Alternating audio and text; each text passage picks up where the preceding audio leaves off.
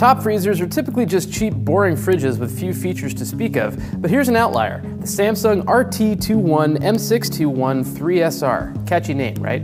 Currently selling for $850, the RT21 offers a couple of interesting extras that you don't normally get unless you're spending thousands on a fancy French door model.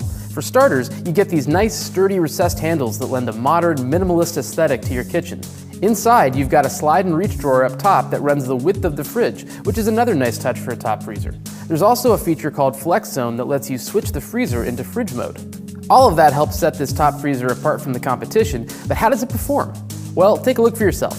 At the default setting, it manages to keep the main shelves down below 40 degrees Fahrenheit, which is what you want, but those orange areas are less ideal.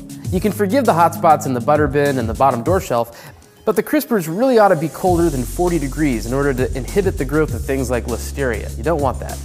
On a positive note, that Flex Zone feature worked like a charm, raising the average temperature in the freezer up to about 35 degrees Fahrenheit without affecting performance in the fridge itself. That bottom section of the freezer stayed below freezing though, so be careful if you're flexing it into a makeshift beverage cooler at your next party. This is one of the first top freezers that Samsung has ever sold in the US, and all in all, I think it's a pretty good pick. Performance wasn't perfect, but it was passable, and the design has enough going for it to feel more luxurious than it actually is. If you're on a tight budget and want something simple yet stylish, give it some consideration.